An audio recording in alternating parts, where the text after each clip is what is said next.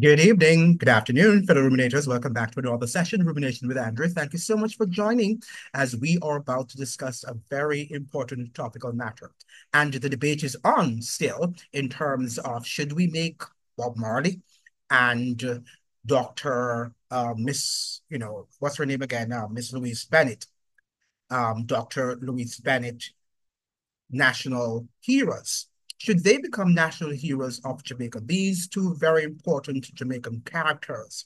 We know Bob Marley. I don't have to introduce him. He is world renowned. Anywhere you go in the world, people do know about him, about his legend, sort of his legendary in the musical fraternity. So I do understand that we might be thinking that Bob Marley should be earning that status of national hero. But should we be rushing to, accord these people with that sort of status? In the first place, we have a lot of unresolved problems and issues in Jamaica that we need to resolve, that we need to solve. We cannot at this moment be distracted by the high homicide rate we have there, an economy that is not functioning in the interest of the masses of Jamaicans. And I don't want you to tell me about what the IMF and the World Banks or the World Bank have said, right? I have read their reports. I have seen their reports. That is the official report coming from the government, but I disagree with them. And I'm sure working class people, working class Jamaicans and Jamaicans in general will not agree with the IMF's pronouncements and their understanding of our economic success. Economic success for the minority class, the oligarchs, but it is not a success story for the majority of Jamaicans. So we have really an economy that is in utter chaos and that is not working for the masses of people in Jamaica. So why are we talking about national hero status? How is that going to help the ordinary Jamaican? It's time for us now to get our acts together. Miss Louise Bennett, why would you want to consider her to be a national hero? Yes, she has made significant contributions to language development in Jamaica, and she has sensitized us and she has made us understand that our language, our local language, the Jamaican Creole, is a language that we should all be proud of. I don't think, though, that her work, irrespective of what people want to say, merits that of being a national hero. Who was she fighting against? Yes, the oligarchy. Yes, the elite class in Jamaica might not have found her and her, you know, um, vindication, should I say, of the Jamaican dialect to be in good stead. However, she was not really fighting per se for the language. She brought it to the fore and she entertained us. But to suggest that she was there fighting and perhaps had to leave her country, like Marcus Garvey, I don't think that it was like a battle, so warfare against the state. No, right? She made it popular. She popularized the local dialect and, she penned some beautiful poems that we have recited and that we've enjoyed. She was responsible for a lot of the pantomimes that were played in Jamaica. So we really see her as a national treasure. She is a national treasure. I don't think she's a national hero, right? We can have these people as being national treasures, but they're not necessarily national heroes. And I agree with the Prime Minister on this, and also the former Prime Minister of Jamaica, that's Bruce Golding, because I understand that from Bruce Golding's time, they were trying to set up, it seems to me that Mr. Honus is now saying is finished, another national honor, which would be the Order of National Icon, which I think that would be good. Why suggest that everybody in Jamaica that is a little bit world renowned and has become global that they need to be heroes? Why do we want to think that way? So everybody who probably writes and everybody who, like any singer in Jamaica, many of our dance hall musicians. So because Tessan Chin, for example, went on The Voice and she became global, the other day, it means therefore that we should make her national hero or heroine. I don't think so. Think that we need to rethink our positions. Yes, I agree with Ms. Golding and Dr. Andrew Holness that we could definitely, recognize people, recognize and have another national honor called the Order of National Icon. What's wrong with that?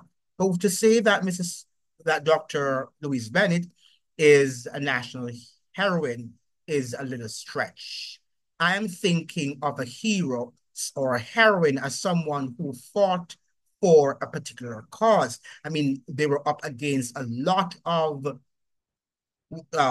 challenges, perhaps, against the state, perhaps ruined their lives because they were standing up for that particular value, right? Or that particular human right.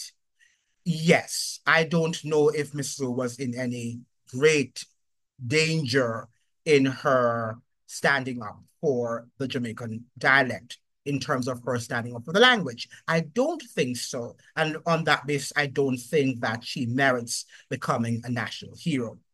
Now, look at what you have people like this, in the Gleaner, we see here where professor at the University of the West Indies, a very Garvey scholar, who I have a lot of respect for. I was just trying to look at the Gleaner report here about, you know, um, Golding, which is, however, called for Marley to be formally recognized as a national hero. That is Mark Golding. He argued time come for his status as a hero to be formalized here at home, adding that Marley, more than any other, has made our music an inspirational force of liberation.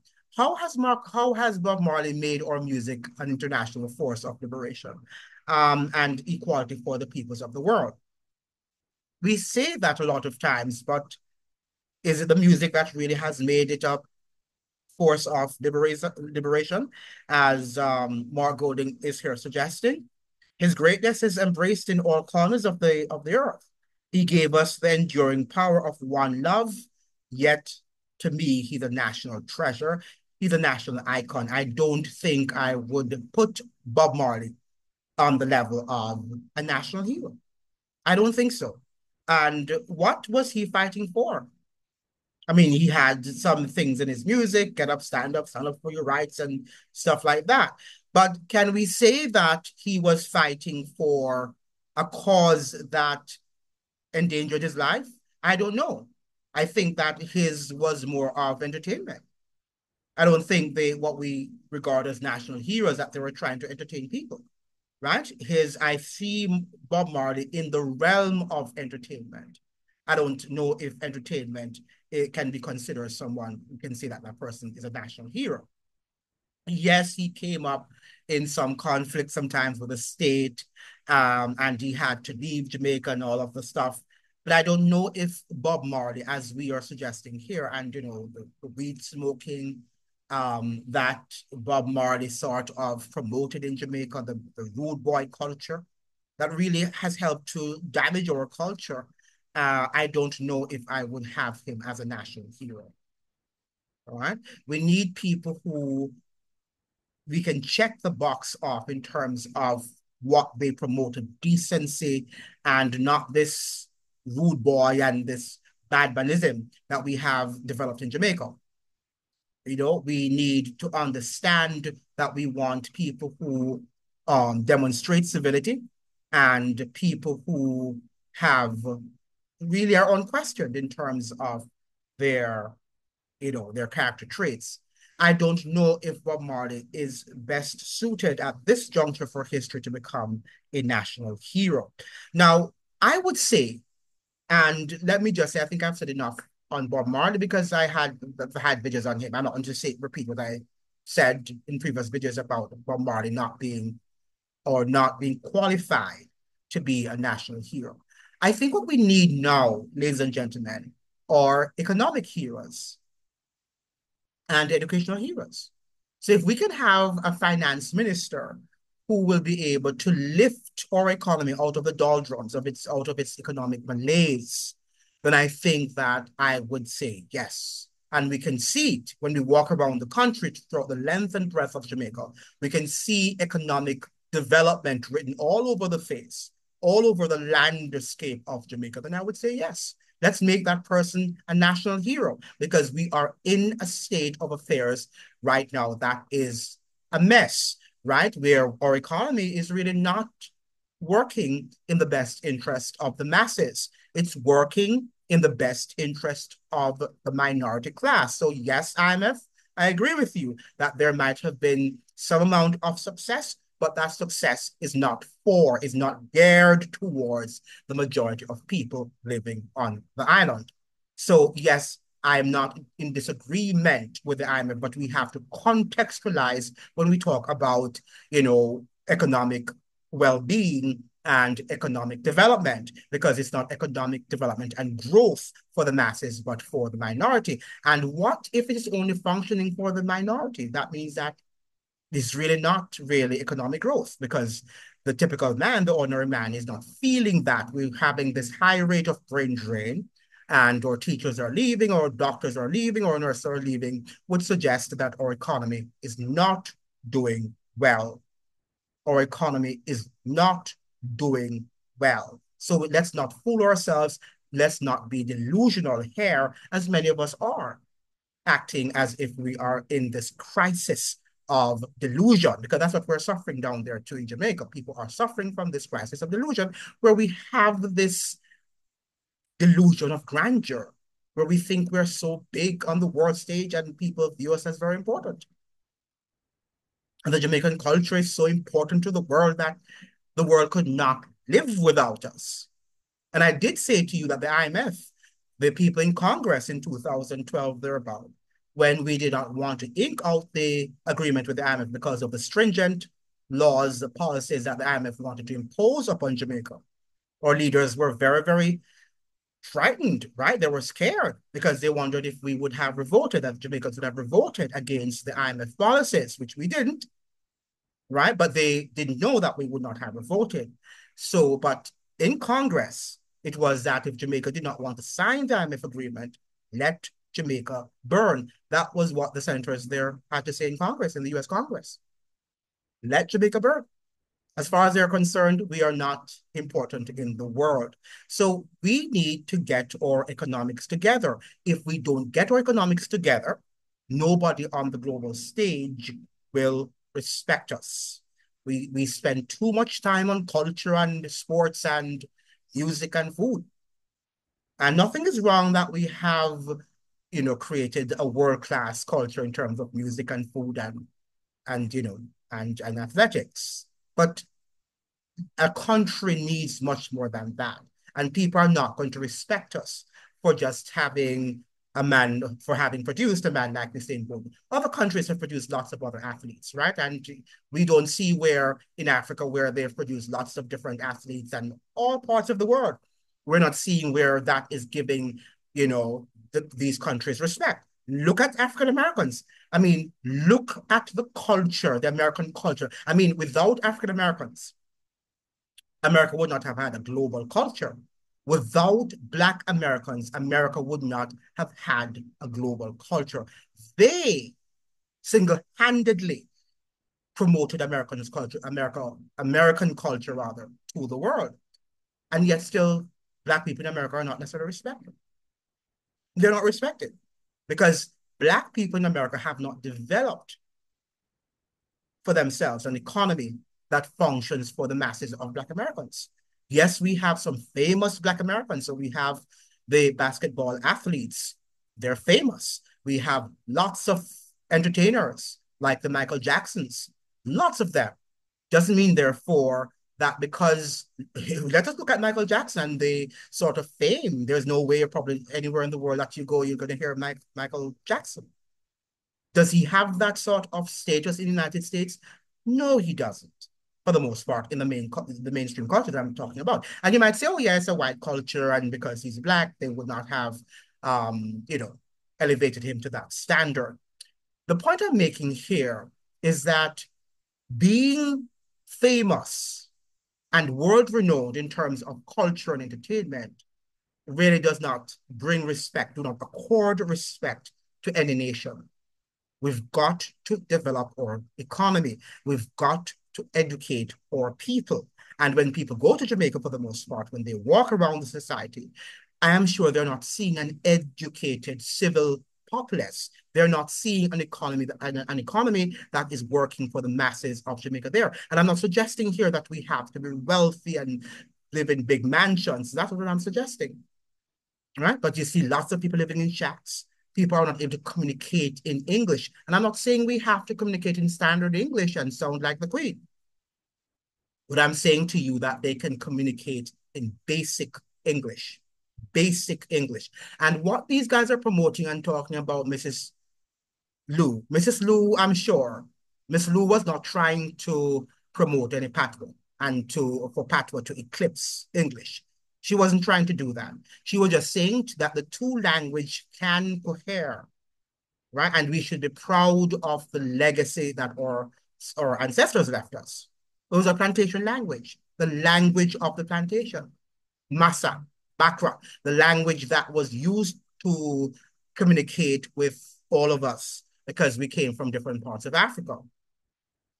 And we should preserve it. But I think that we have put an inordinate amount of stress and influence and what should I say now? Emphasis, that's the word I'm looking for. Emphasis on the Creole. And that's why we're not doing well in English, because we are not striving to speak English as a nation. What we want to be like the dancehall culture and talk this sort of way, right? So we want to dress the way how the dancehall singers dress. We want to communicate the way how they communicate. Our values have changed. And those change in values and attitudes is actually being reflected in the way we speak, in the way we communicate, right? And you hear it, you see it online when you see Jamaicans speaking, that you hear the dance hall sort of cadence in the way how they communicate. Let us say, for example, that people, the baby boomers, who would be my parents, they, my uncle, for example, who speaks standard English, didn't grow up in an environment where English was being spoken. His mother was a working class woman, right? Who cleaned. They, was a member of the ancillary staff at York Castle High School. But the way in which he communicates and he speaks is reflective of someone who went to high school in that era.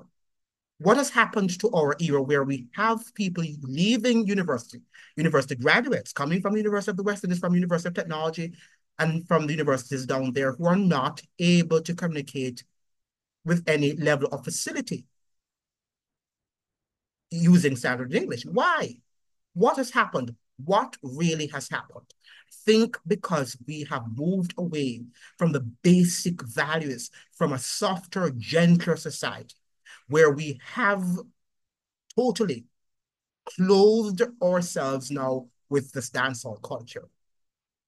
And this is one of the influences, the effects, the negative effects of the dancehall culture that has really taken over our society.